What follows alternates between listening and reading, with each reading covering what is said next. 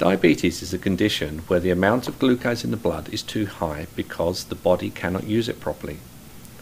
Glucose comes from the digestion of carbohydrate-containing food and drink and is also produced in the liver. Carbohydrates come from many different sources, including starchy foods such as bread, potatoes, fruit, dairy products, sugar, and other sweet foods. Insulin is vital for life.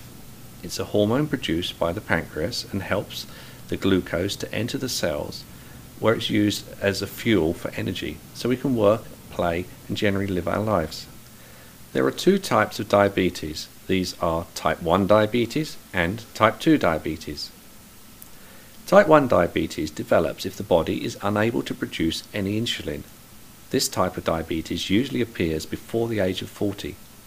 Type 1 diabetes is the least common of the two main types and accounts for between 5 and 15% of people with diabetes. You cannot prevent type 1 diabetes. Type 2 diabetes develops when the body still can make some insulin but not enough, or when the insulin that is produced does not work properly, also known as insulin resistance. In most cases, this is linked with being overweight. This type of diabetes usually appears in people over the age of 40, although people from Southern Asia or Afro-Caribbean people can often appear from the age of 25. Recently, more and more children are being diagnosed with the condition, some as young as the age of 7. Type 2 diabetes is the most common of the two main types and accounts for between 85 and 95% of the people with diabetes. There's currently 2.5 million people in the UK with diabetes, and there's a further 500,000 people that's estimated who haven't even been diagnosed yet.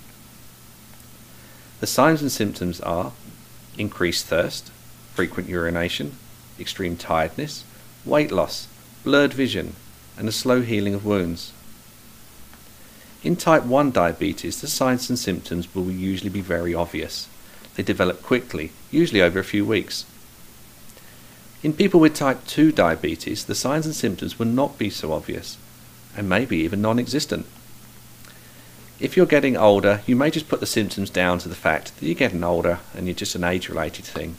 But you must take early action, consult your doctor, and have a diabetes test. In both types of diabetes, the symptoms are quickly relieved once the diabetes has been treated. Early treatment will also reduce the chance of developing any serious health conditions. Hyperglycemia, to high blood sugar, we need to look here and identify that we've got an emergency medical condition and we must call the emergency services immediately. If the patient becomes unconscious, we need to put them into the recovery position. And in all cases, we must monitor their breathing and their response levels. Hypoglycemia means there's too low blood sugar. We need to sit the casualty down, give them a sugary drink or sweet food, but we only do this if it's safe to do so, as we don't want to cause any problems with blocking the airway. We need to monitor and reassure them, and we only need to call the ambulance if this treatment has been ineffective. If the patient becomes unconscious, we need to put them in a recovery position, monitor them, and also ensure the ambulance has been called. We've spoken about things you can give to a diabetic. Now, there are commercial supplements you can buy, and often the diabetic would actually carry these. Before we talk about those, the most important thing we need to look at, insulin is not a first aid drug. It's not something where you just go around injecting people because they're having a diabetic emergency. Even if the diabetic is insisting that they get their syringe, they want to inject. Sometimes if they have got a very bad balance of sugar, they're not the best person to talk to. They may not realise quite what they're doing, and they may well give themselves insulin because they forgot it. But if this is the case, this is an emergency. We need to get them to the paramedics as quick as possible. Now, there's different sorts of supplements available. This particular one here is a glucose a liquid, and you just open the top up and they can drink that down and it gives them instant glucose.